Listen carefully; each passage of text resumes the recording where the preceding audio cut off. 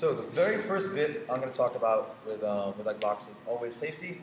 And so I don't actually think I'm kind of almost as extreme as Michael when he talked about. He's just like, I don't think there's any difference between Leglocks and the rest of submissions. It's just education. I almost 100% agree with him.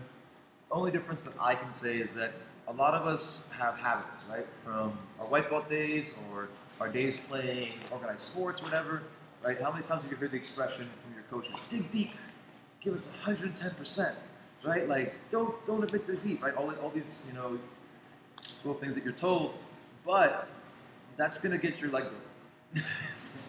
So like, if someone has you dead to rights in leg lock, don't dig deep, just tap. It's really fine. Like, if you're like, I know the solution, I'm gonna violently spin and run away, everything will be fine.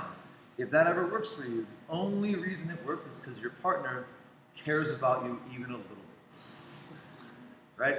So my best example of this is actually, who has a healthy-ish leg that I can use for this demonstration? Natasha, you want to do it? All right. So here's the important bit. If everybody can be on the side where the cameras are, that way like kind of looking in one direction, otherwise there's people that are ignoring. And I like ignoring. I want to give you my full attention. So here's the important bit that I want you to care about. So the main difference that I've noticed is that on all of our other submissions, we feel pain and then we tap, right? So if I'm doing a straight ankle lock, even like this, even before she's gonna tap, I squeeze her foot, Natasha turns over, right? I'm squeezing, I'm mangling her foot. She's not gonna tap to this, but it does hurt. And so what's your signal? Your signal is like hyperextension or hyperflexion or even an Achilles lock, even like for you dirty wrist lockers out there, right? You don't tap to wrist locks until it hurts. It always hurts. I don't think anyone's ever been tapped by a wrist lock and they're like, yeah, I felt like he was gonna get it, so I tapped. No, you wait until your wrist is about to explode when you tap, because I hate that person that can't leave wrist lock. All right, or even if you've seen all the late stage armbar escapes, right? For me. So I have her arm all the way straight. There's still guys that are trying to hitchhike, or if you're familiar with Creed, he has his late armbar escapes, but it hurts a little bit. Your elbow hurts a little bit, but you know that line, right? You've all been experienced with jiu-jitsu, so you know that line where it hurts a little, but I didn't tap. I know zero people who feel like, ow, my knee hurts, and then they leave and they're like, oh, it's no big deal. I'm gonna have that ow, my knee hurts feeling every day and be perfectly fine with no long-term repercussions. So the big thing with legs is either you have a deep understanding of what's going on, and so you know when you're caught, or the second you feel any pressure at all, not pain, but pressure, you tap. And that would be if you're actually being submitted. But what if I'm not doing that, right? You guys are pretending that you're a white belt or you're a beginner situation. All I'm doing is a straight ankle lock. If Natasha starts to turn her body to the right, what she's doing, as long as it's stuck here, is that she's heel hooking herself. And what might happen is, she's like, okay, that felt like it was wrong. Let me turn the other way, because that's the answer. And then she heel hooks herself the other way if she spins that way. Or it's been that way for her, slowly. Ow again. Well, why is this happening? It's happening because if I have her entire foot, especially her side of her foot against my ribs, ooh, it's a thread, fun. Her ankle is immobilized. And even though I'm not immobilizing her hip, her rapid turn in that direction is what's going to tear her knee. And so what I want us to all learn, I know I do a small number of you guys, maybe you would fall off a horse, maybe you were in a car accident, who might have neurological damage, where you don't have the proprioception in your knee, that you get this warning sign, that you get any signal of pressure. You might just go straight from nothing, ow. And so what I'm gonna do is, all of my I guess, brown, purple, black belts who feel like they like heel hooks, can you guys all come over here for me real quick? I want to see how many of you guys I have. So if you've heel hooked someone before and did not injure them, I'm gonna put you in that category. If you heel hook somebody and their leg exploded and you're like, oh, sorry, bro, please stay over there. Just catching me this guy? And so, perfect. So what we're going to do with these guys is all of you guys are going to experience the feeling of being heel hooked. You're not going to be heel hooked. All they're going to do, actually they could heel hook you, but I'm going to show, there's two ways we're going to do this. But I want you to feel that pressure in your knee, so that you know if I ever feel that sensation, bang, stop, tap. If you're doing it yourself, stop moving, right? So like we're talking about, if I have Natasha's ankle, she starts spinning, and she starts feeling, oh, I should stop. She doesn't hurt herself. If she's talking something, right? I have Natasha in an outside heel hook, right? If she starts feeling that pressure, a lot of times people are like, oh, I'm fine, it doesn't hurt yet. I'll wait until it hurts really bad and then I'll tap. But by the time it hurts really bad, something is torn. And if you're a professional, right, and you are like John Jones or someone and you're fighting for $1 million and you're like, I'm going to lose a little bit of ligament, but I won the championship, by all means, go for it. But most of us are fighting for $5 medals that we pay $80 to compete in. So that's not what, like I know guys who are competing at a high level and they know they can feel the difference between a grade 1 tear and a grade 2 tear and they don't tap to anything beyond it until it's a grade 2 tear. But unless you're doing jiu-jitsu or submission grappling for a living and there's big prize pools that can pay to repair that knee afterwards, I don't recommend it. So all I'm going to do is these handsome gentlemen are going to help you guys out and they're going to slowly do this to you. So you're going to walk up, pick your line, you can pick one of them or pick me. And we're going to put you in an outside heel hook. All right? We're going to slowly move in the second that you feel pressure. Notice I open my legs to keep things easy, but I can squeeze them as well. And when she feels pressure, she just taps me. Boom. And then I do the same thing on the inside. You don't need both legs. Just pick a leg, but I want you to feel how it feels on both the outside and the inside. And what you should feel is some tension right here or some tension right here. And so I come right here, same thing. And if this is not working, or like, because for example, Natasha lifts her butt up. Natasha lifts her butt up, she doesn't feel anything because she's alleviating the pressure. Just sit down and stay down, and we're going to slowly do it. If you feel it in your ankle, we're going to do everything wrong, right? So if you're being heel hooked and you want to alleviate pressure, you point your toes. But I don't want you to. I want you to feel what it's like for things to go wrong. Flex that boot hard. Flex it hard, which makes it your heel hook come on even easier for you, so you feel that pressure in your knee. Don't try and escape, and I trust my assistants here to not just go, ha ha. I trust him. I know most of them. All right, guys. So everyone just pick your line. I'll be one of the lines, and just get in line. And everyone's just gonna experience it outside and inside. If you don't feel it, and you feel like it's going kind of far, stop. You might have nerve damage, and I'll explain to you. If you have nerve damage, then you have to just trust. Has this person controlled my hips, and I'll have their hands touched. If they get this far, you should just tap. Right? That should be enough. Because I know people who, they have to intellectually tap the heel hooks because they have damage to their bodies. Is all making sense? Beautiful. All right. Why not? We can clap. 1, 2, 3. So, guys.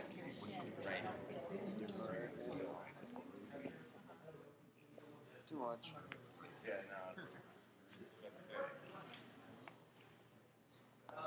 You don't want to be hurt. But if you went too far and you didn't feel anything, that means that either they were doing an application that also broke the foot, because the thing about Leglocks is very rarely are they pure. Very rarely are they just breaking one thing.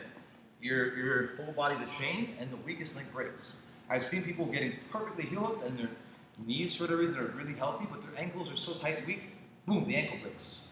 Or there's an unfortunate situation where outside heel hooks sometimes when people, a lot of guys who compete in submission grappling, they've already lost their LCL. And so they walk around kind of arrogantly like, well, you can't break what's not there, bro. And then what happens is if you keep getting outside heel hooks, your tibia and fibula will snap. And it sounds horrible. It sounds like a shotgun, and you're like, oh god, and it's really bad. I saw a video with somebody I know actually, like the guy wouldn't tap, and it was a match for money, and he was just like, look at the referee's like, he didn't tap. He's like, all right. And you hear the shotgun noise, and the guy's like this. Don't be that guy. Like, don't be that guy. So even if you have injuries and you don't have the ligaments, these moves continue on and start breaking bones eventually. So respect them. And so as you all felt, so now you guys have sensitivity. If you ever today in today's class feel that sensation, stop. Keep yourself safe. Make sense? Excellent. So the first thing we're going to do is understand this idea of inside control. All right? And so usually get Natasha, because you've taken this class from before. So all we're going to understand is this concept. So the important thing is inside control is not just being on the inside, right? Because I can be on the inside and not be in control, right? So this is inside control. This is an example of it. Inside control can be anywhere, but generally speaking, it means that the part of you you're referring to is inside of your partner, right? So Natasha's legs are here, they're outside of my legs. I am on the inside. Right now, I wouldn't call it control yet because I'm not really doing much to control her. She has my feet, I don't have anything. I'm gonna pull her feet to remove those little gaps. Right. I pull her feet and remove that gap. I flare my knees out. I flex my toes, put my toes in her IT band, which obviously everyone knows I love my T-band being pressed on. It feels great. So pull those hands in. So right now, I'm controlling the inside of her legs. However, if I got lazy here and complacent, can Natasha come with me? So right now Natasha has inside control on me. But if she gets lazy and she's not active with her feet, and I put my foot underneath hers and bring her knee in, well now I have control from the outside.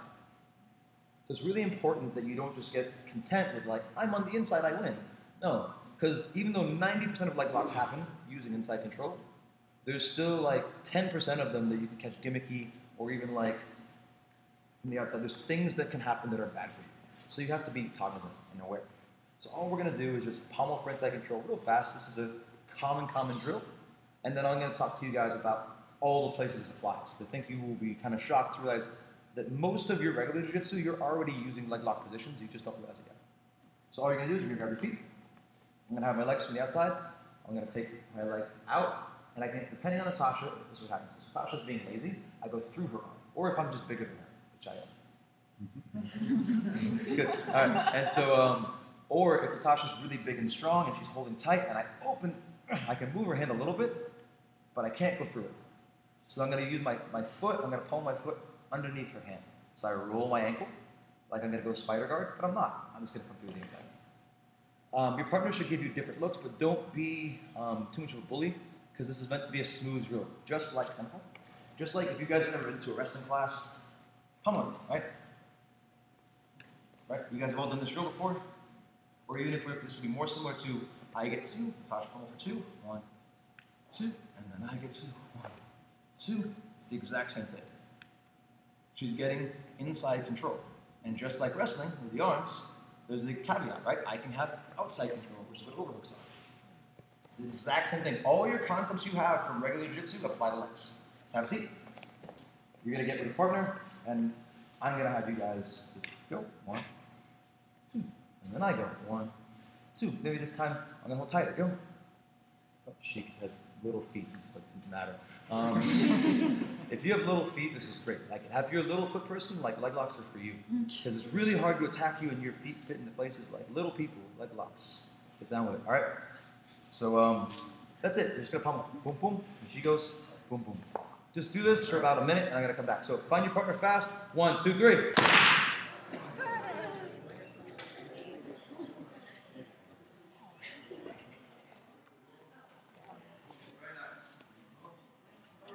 And so now we're going to play a game. So you're going to now have 1 in, 1 out, right? This is just like wrestling, right? Where you have your over-under. And everyone's good right now. So both I have my left foot outside and Natasha's left foot outside. And we're going to play a game. It's not really a game, it's just you guys have to listen. So maybe there's a game for some of you who are bad at listening. Who knows? All right, so ready. I'm going to say left, and we both were left foot inside. But notice, I'm not trying to beat Natasha. We're moving together. I say right, we both move. And so I might say left, right. 1, 2. I might say go 5 times.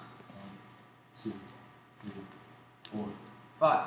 But we have to stay together. So imagine that I'm really slow and Natasha's really fast, and I say go 3 times, and I'm over here still doing 1, and Natasha's ahead of me, and she just does this. Well, that's not helping me very much. It's not very nice of her to do that to me. All right?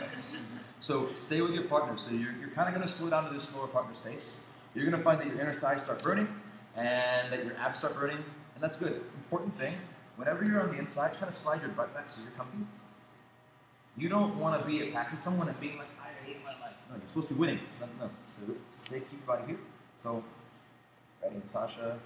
Yep. Right, left, right. So I'm just going to call things out. You guys are going to try and all stay together as a class. We're going to practice, and then we're going to say, I've taught this lots of times, and never in all of my travels have I had the entire room all do it right. There's always at least one group who screws up, but I'm hoping that today we're going to have that perfect streak that I've always dreamed of. All right? So, 1, 2, 3. Right. Left.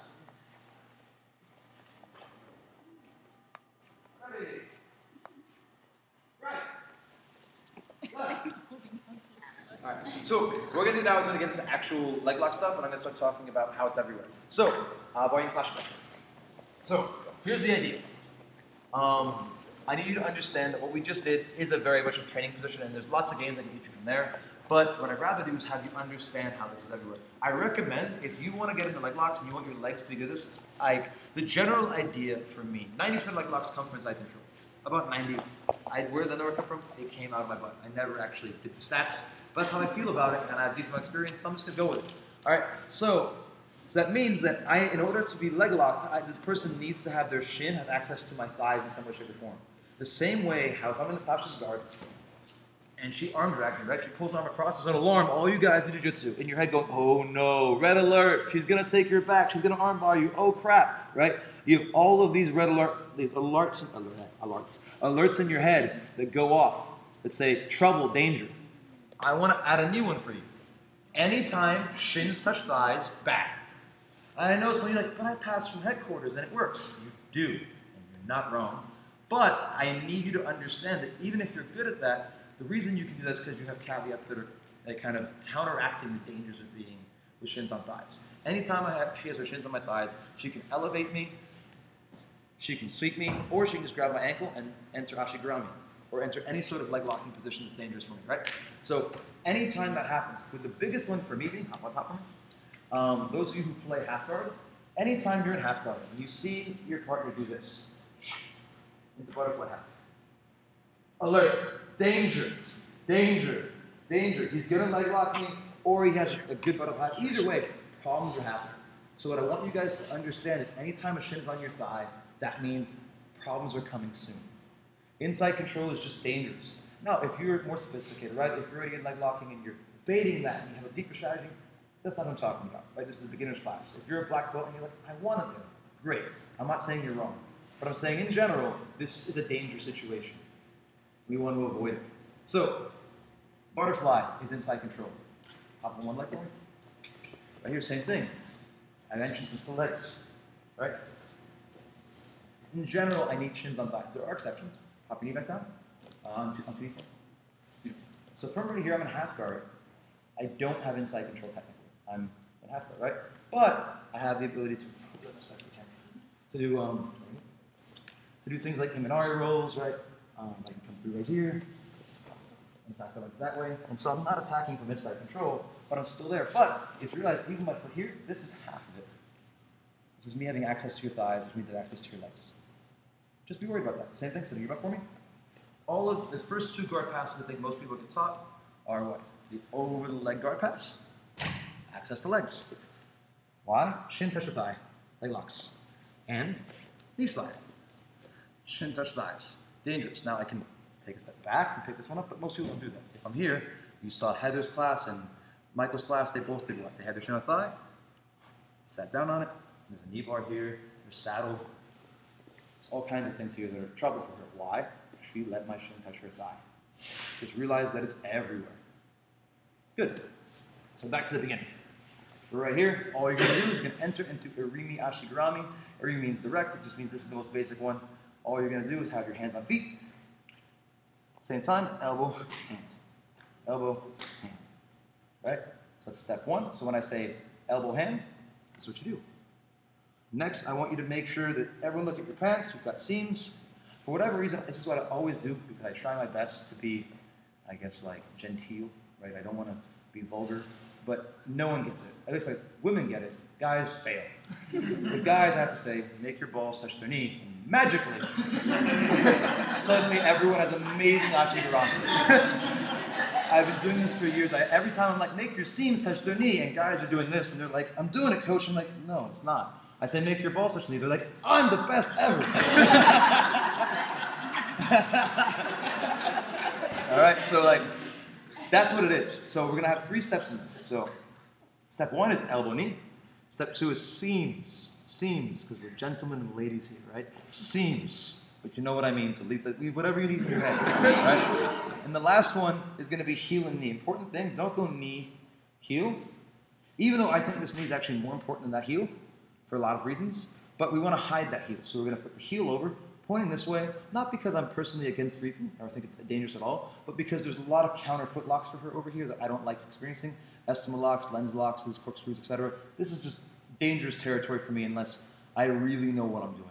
So toes out, and then I'm going to hide my ankle with my knee, I'm also a big proponent of keeping this foot on that side. I'll do the whole thing on the other side so you can see. Once again, elbow, knee, seams, heel, knee. See that's over here on this knee? Two reasons for that. One, this takes your leg off the floor, because standing up, putting weight on me is one of my problems. Another reason being, there's no heel for her to counter foot lock. If you guys have ever seen Dean Lister, he famously will just embarrass you. If you enter your legs on it this way, he will reach down, take two hands on your heel, go Natasha, and just pull up on it, and this breaks your knee, and it feels horrible. And Dean Lister is a gorilla, and so he will break your leg off. Even if your partner is not a gorilla, they can still do some damage to you. So this is just asking for trouble. Are there times when you can have your feet here? Of course there are. But I like to have my habit being here for other reasons. Good and good. So you're going to get with your partner. I'm going to call stuff out. One person's going to go for a little while. They're going to switch. So the command is, and mind you, you can choose to be ambidextrous if you want. I personally would rather you be competent on one side and useless on the other side than being semi-useless on both sides. Right, so we're going to go with competent. So pick a side, any side. I like my left side even though I'm right-handed. I don't know why. I just do. So elbow, hand. Make sure same time. Elbow, hand. Seams. And now, important thing, I don't want you guys to stand up. I want you to reverse out of here. So if I say back to elbow, hand, push it back out to elbow, hand. I say seams. We go to seams. Heel, knee. Back to seams. Oops, I went back to here. Elbow, knee. All right? So it's going to be weird a little bit. We'll try it out. 1, 2, 3. All right. So instead, what I'm going to talk about is what I love about this. So when I first started doing leg locks, I got really angry because I went to a tournament and I was almost leg locking lots of people, and then they would just stand up and I would give them 2 points, and I would lose. So I'd be winning and like, I'm going to finish with an ankle lock. They'd stand up, they get 2 points, I lose. And I was very sad. So we're going to stop that from happening. All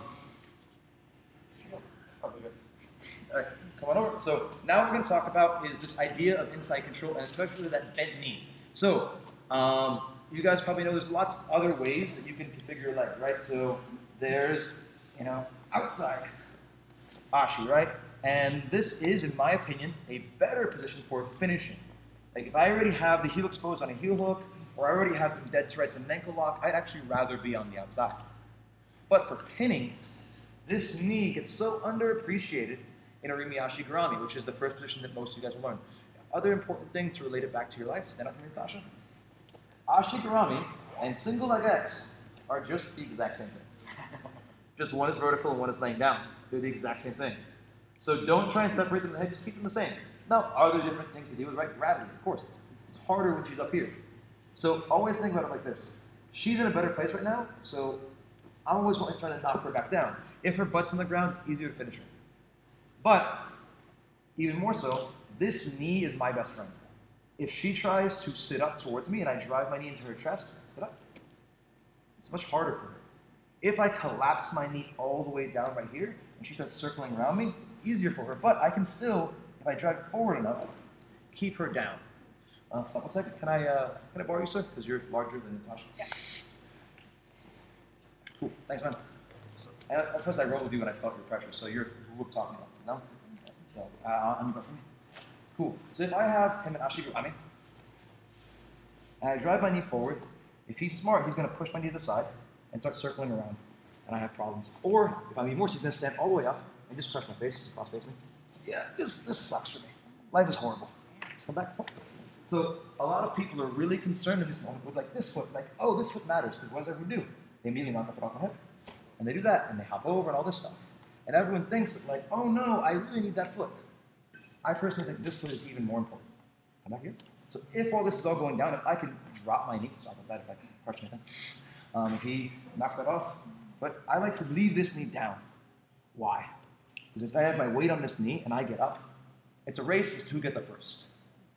I don't want him standing up. Even if he just stands straight up, when in a situation, he just got 2 points if I started on top. Come back down. If all I want to do is keep him down, it's going to be 2 things for me. One, the leg that I'm not attacking, if that's off the floor, well, he can't stand up. Like, well, it's not fair, but just try and stand up. Very hard. But imagine that he's savvy. He gets rid of that, he puts it back down, he tries to stand up. Next, this foot I do have. If I start picking this up, stand up. Very hard.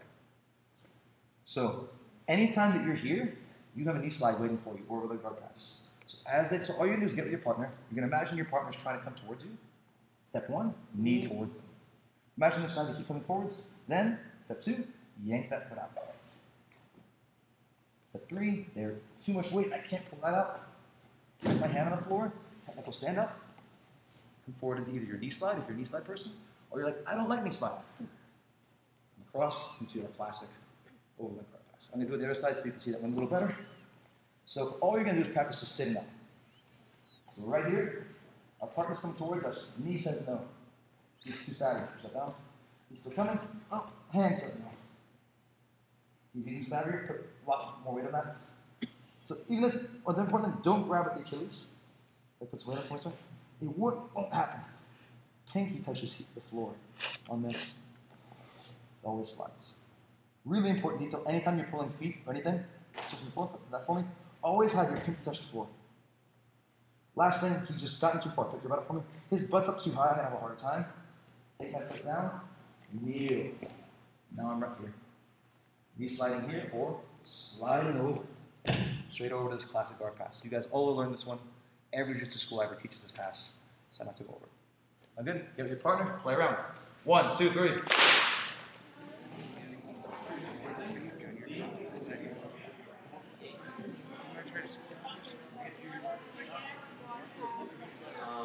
Other things. This is my favorite drill. Now, like when I first learned Leglocks, I always loved this drill. So I'm gonna have you guys do it. I always loved it.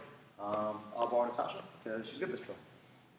First, I will be the receiver. So, important detail about what I'm having you do. This drill, how I'm teaching it right now, is 100% for the person on the inside. Because this is not the best way to escape an ankle lock.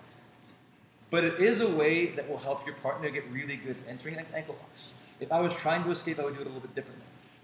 So, enter your ankle, actually grab it. So she's here. But it's also a classic drill for a reason. There's 2 ways that I can open her feet. It all depends on how deep she is. Right now, she's dressed as Ashley Grami, so I'm worried, but I'm not super worried yet. If she had like my heel exposed and was like and was about to break me, I would do things slightly different. So if she's in a situation where like I'm a second away from breakage and I'm not tapping because there's something on the line or I feel good, I would take my hands and this one's gonna grab heel, this one grabs me, and I'm gonna open. So that even if she cranks my knee right now, my whole body can turn and I don't break. The whole reason I break is because her legs are holding my waist in place, right? All joint locks, she needs attachment below the joint she wants to break and above. She's trying to break this, right? But come back, even since we're thinking simple, straight ankle lock, same kind of a deal. If she's got me dead to rights and she's starting to turn away and break me over here, same thing. The reason she's able to break me is because she has control of my hips. So if I'm like, oh my gosh, I'm gonna break, I have to do this and open, right? Like, come back to regular Ashigami. But the problem with opening this way is that my hands are stuck. I can't actually move very well. But I did this, why? Because things were serious. I screwed up a long time ago, right? So, but if she has just entered Ashigami, she just entered, I have more time. In which case, I'm gonna post on the outside hand. So I have space for my body to move. I'm not gonna post behind me. Posting out to my side, I'm gonna lift my hips up and put weight in my foot. Everyone's familiar with the boot. I don't boot regular. I boot out a little bit. Now, the Aoki lock makes this hard, so make sure when you're booting that you're not sliding your foot out like this and giving them the beautiful Aoki lock to break your leg. So you want to be booting and leaving it in like so, all the way in the side. And anytime that you're trying to pull your foot out, make sure you're always pointing your toes to avoid the Aoki lock. Good general rule, boots defend straight ankles, points defend heel hooks, but neither of them do it perfectly. People can break your boot, and people will heel hook you through your ballerina feet. It's happened to me. It doesn't feel good. Your knee still affects it. Yeah. So we're in here. I'm doing this, but all we're going to do, I'm elevating. I don't want to just be like, my ankle is the strongest ankle in the world. Not enough. I plant my foot right here, drive in. You see how I made her move? Come back. I want to make her move. Now my hip's up, my foot's over here. She's going to have to recompose herself. I push this to the floor. I move my hand out, slide over her foot. Important detail, if I was actually trying to do this in a match, I would slide onto her foot. So now she has to get her foot out from under me before she attacks me again. But for this drill, we're going to be nice to our partner. We're jumping over the foot to help her. Now Natasha's going to shift over, elevate my leg with her foot, grab my ankle, and then re-enter Ashigrami on the other side. And moving her foot right over here. And I do the same thing again. I'm not doing this because I'm not all the way in danger yet. I'm practicing hand inside, booting in, pushing this down, sliding over. Tasha does it again. Beautiful. Switch. So now showing you on the other side. I enter. Boom. She knocks my foot off.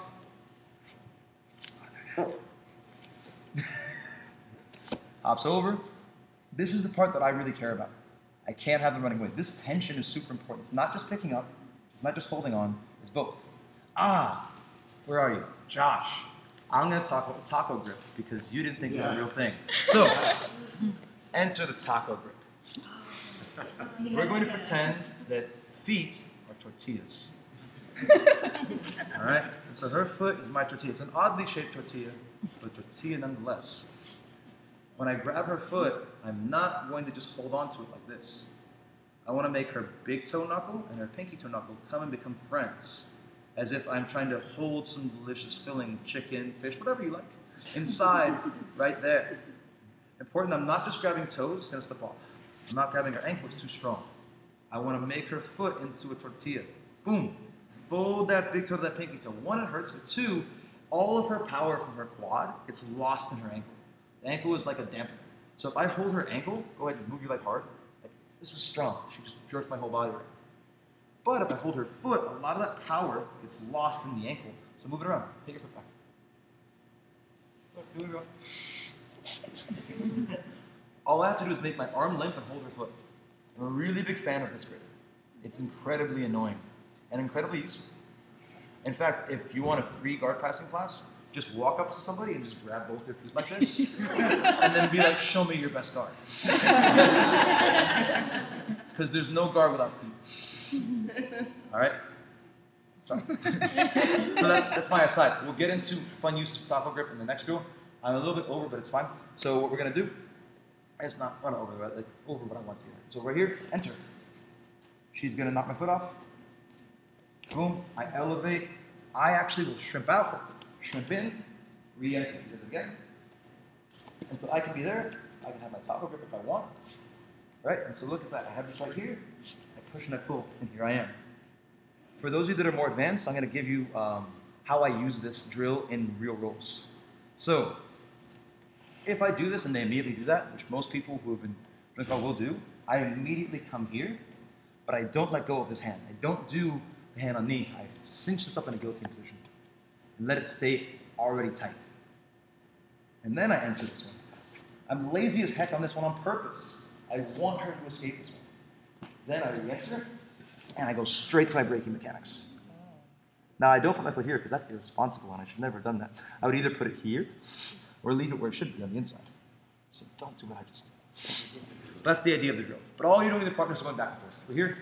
She knocks it down. Try and do 10 in a row smoothly. Boop, boop. That's one. That's two. You can even just leave your hands like this, which I like doing, and get really good at this motion. All day long until your hips are not on pilot. Right? Get with your partners. Have fun. 1, 2, 3. I can't really decide there's two, but in the line of what we were talking about, I like to jump and sit on their foot. And then depending on Natasha's response, I'll either jump to mount on her or come one side. So right now you see Natasha's knees are still down. That means there's no knee in the way of me jumping. So I'm going to hold this, but my hand can't stay behind me. I put my hand in front. I push it down, and I bring my crotch up to her armpit. Like this. And then from right here, I have back attacks and arm bars and all that good stuff. Now, mind you, with the way that people are getting way better at Leglocks these days, Tasha probably won't. Tasha will have her knee flared, so there's a wall right there. This now gives me two different choices. Choice one is to press her knee out and pummel differently, right? Because last time I showed you guys how to pummel this way, but there's an arm in the way. It doesn't work. I'm going to pummel with my knee and then flare into the inside, and I can attack her legs. Or, if you look at a lot of the videos about how to get out of this, people will stand up instead. And so I'm going to lean my weight forward and start trying to stand. If her foot is here, that's one thing, but I can still shove through and I want to stand and get through, coming forwards. If I'm ever really worried, I don't want to fall, I want to kind of march. Take my feet out. You ever watch Marcelo Garcia? He's very, very much a marcher. He's never really been a big leg lock guy, other than like one time, but he's really good at avoiding legs by one, always playing butterfly, where your feet are safe, and two, by having this nice kind of high step. Wagner Rocha is also very famous for bringing the high knees. So that's it. I hope you had a great time.